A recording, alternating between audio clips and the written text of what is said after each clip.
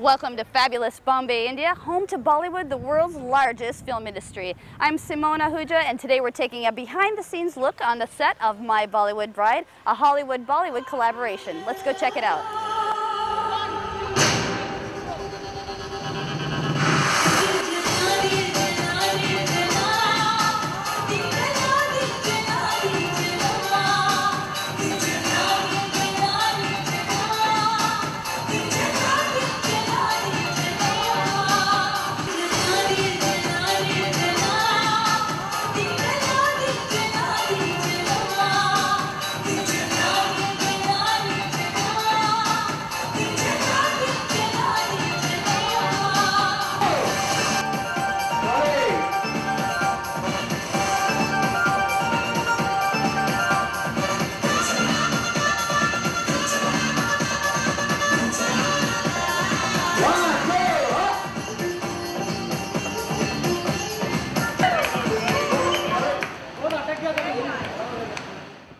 Kashmira, tell us the story of My Bollywood Bride.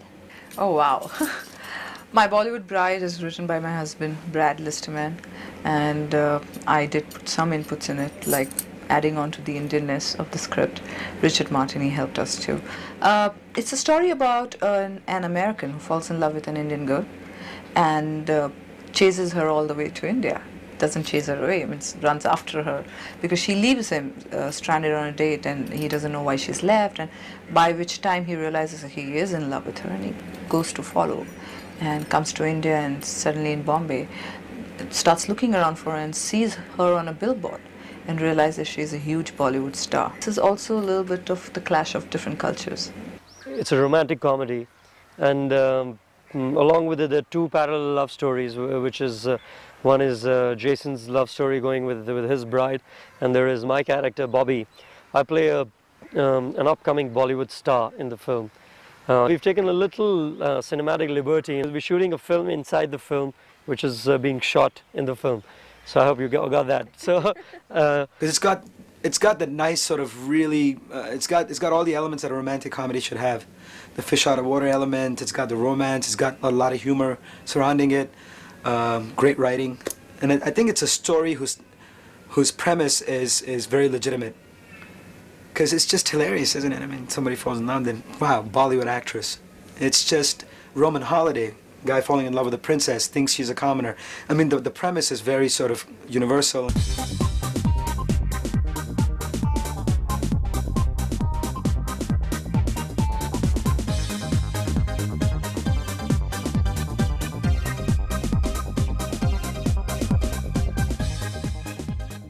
So Brad, what's a guy like you doing at a place like this?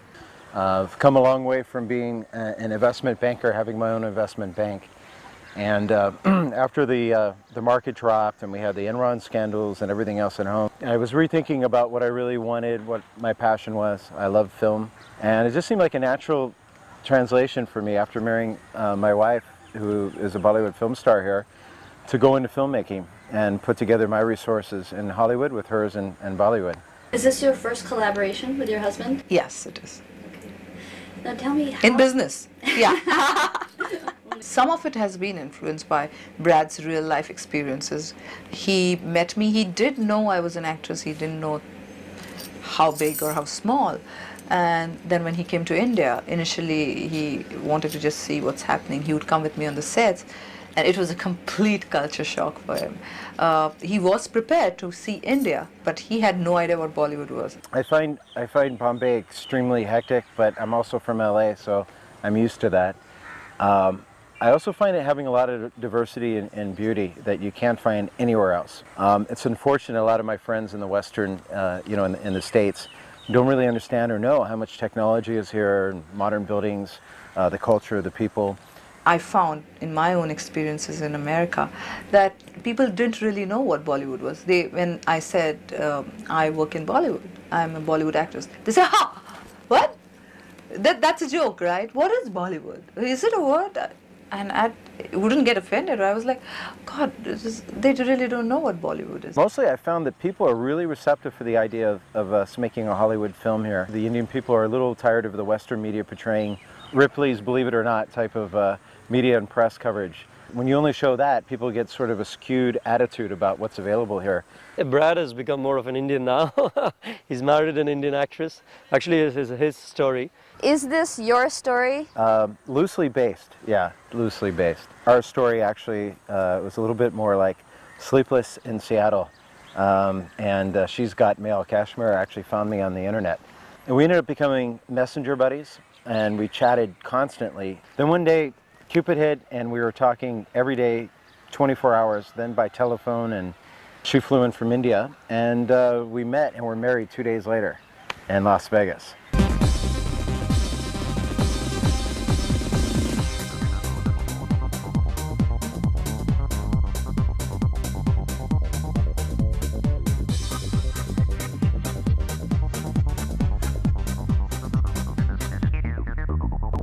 And it's such a big industry. It's the biggest film industry. There's Bollywood cinema where we have songs and dances, colorful people, sometimes over-dramatic scenes. It has some of the elements of a Bollywood film, but not, I think, the key ones, like for example, nobody breaks into song just for the sake of it. And we've tried to keep a certain amount of, realism in the film. It's truly a Hollywood Bollywood production. So we did a lot of workshop and rehearsals before we started shooting. So for about a week we had readings with all the actors, with the director, with the writer, and it helped us bond with one another. Something like that doesn't happen in a regular mainstream Hindi film here. The story, to some extent, throws light on different cultural attitude in the two countries. And from that angle, there is an element of crossover filmmaking involved in this project, which is interesting.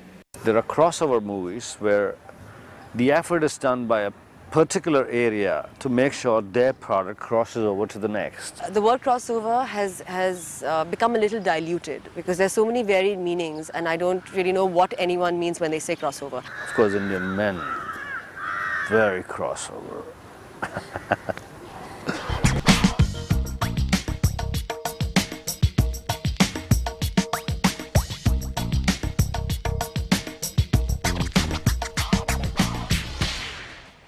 It's been really, really amazing, actually, honestly, because it's got so many elements. It's got, an Indian director, an American producer. You've got actors coming from America, and the Indian local talent. So it's been great. And, Rich Martini is somebody who's written part of the script. He's also an associate producer. Then we've got John, who's shooting it, who's, a British guy who lives in America. And I called Duncan Clark, who's producing this, or one of the producers. And he said, well, I might have something for you. And he said, yeah, I've got a film in India. He said, are you interested? And I said, well, why not? Bollywood calling. I got 40 feet. I got 40 feet. So you want to put the dancers in? It's almost like the old Busby Berkeley musicals, what they do. It's very elaborate dance sequences, and the sets are incredible, the costumes. What they do here actually is that when you're shooting a dance sequence, the choreographer actually directs the whole process, so he actually takes over from the director. 1, 2, 3!